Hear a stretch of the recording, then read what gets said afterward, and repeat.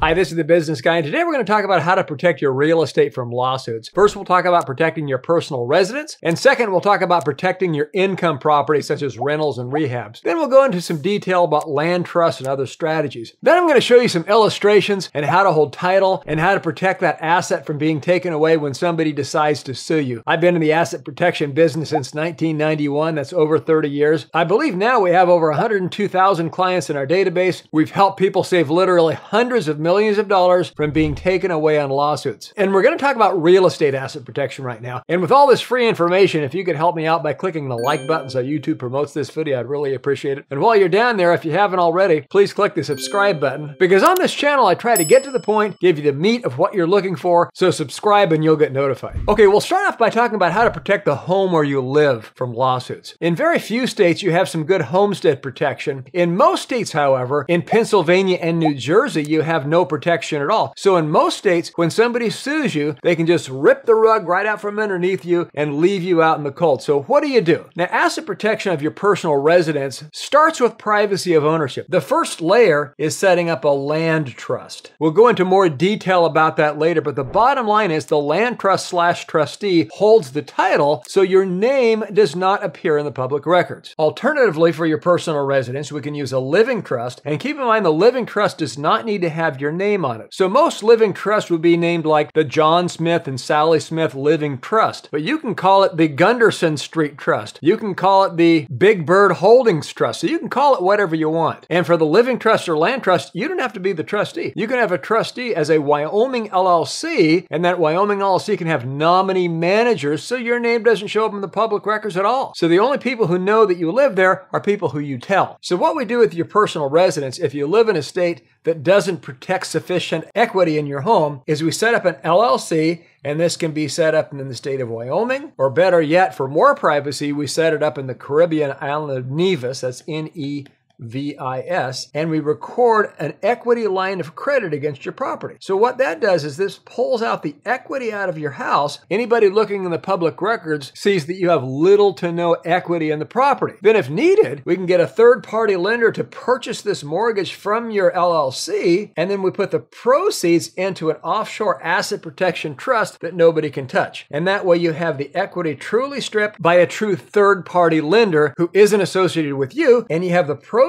from that mortgage in an offshore asset protection trust in a you can't touch it account. That way, when the judge sees it, it's a true third-party lender that has the lien on your property. If you want that lien to go away, simply tell the trustee, and the trustee can work on your behalf to remove the lien from the property. Okay, so what do we do with investment property, income property? If this is an income property, what we do is we put each piece of income property into a separate land trust. Why? Because that gives you flexibility and privacy of ownership. So somebody looks in the public records and they want to sue you, some contingency fee lawyer scratching his head thinking, do I want to sue you? And they look in the public records and they see nothing, that you own nothing. So the first layer of protection is privacy of ownership. The second layer of protection is actual protection, and we make the beneficiary of that land trust a limited liability company. So the LLC itself doesn't provide asset protection or lawsuit protection. The beneficiary of that trust is vulnerable. So that's why we make the beneficiary of the trust a limited liability company that absorbs the liability from you. So we put the property into a land trust. We have an assignment of beneficial interest in this land trust that assigns it to the LLC. That way you have your asset protection when somebody sues you personally, and then you have your lawsuit protection. So somebody slips and falls on this property and they sue you for more than your insurance covers, they can't take the property away from you. They cannot take the LLC away from you because there are provisions in the law to prevent them from doing that. In most states, you need 2 or more members of this LLC. In Wyoming, Nevada, Delaware, and some other states, you only need 1 member to have that charging order protection when you're sued personally, so they can't take the company or the asset inside. So to repeat, the LLC provides inside protection if somebody sues having to do with the property. It provides asset protection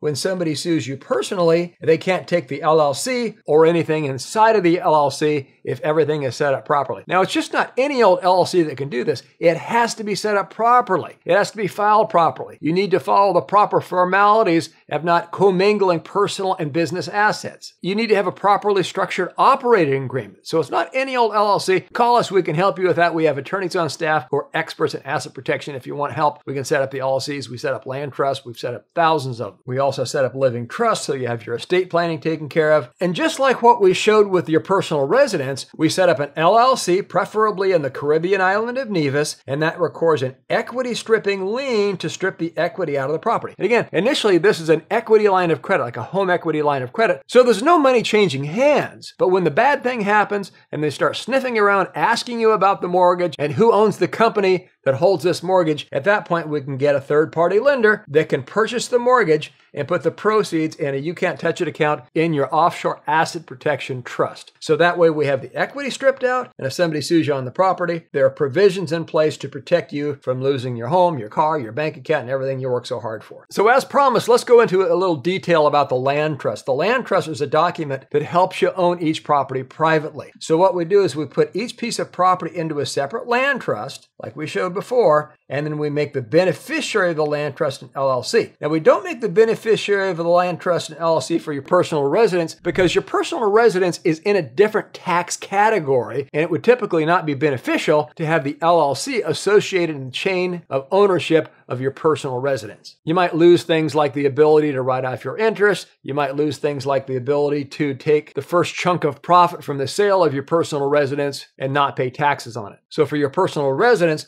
we just stick it into a land trust for privacy of ownership, and then we take an LLC over here, again preferably in Nevis, and we record equity stripping lines of credit against each property. And then if needed, we have a third-party lender who will automatically purchase the liens from the LLC and put the proceeds of those liens into an international asset protection trust and a you can't touch it account. Now, this isn't money you can run away and spend unless you truly refinance the property with a bank or sell the property. At that point, you can touch the cash. The reason is it would be too risky for the lender to have you run off with the money when you have an international lender and you have property in the US or Australia, Canada, UK, wherever you live. Okay, so why is this important? In Illinois, the Court of Appeals issued a judgment against a landlord because they failed to stop the verbal harassment by other tenants. In other words, other tenants were verbally harassing this one tenant and they sued the landlord because of it. In California, a federal court found the landlord vulnerable for reassigning the tenant's parking spot. The Center for American Progress says that 90% of landlords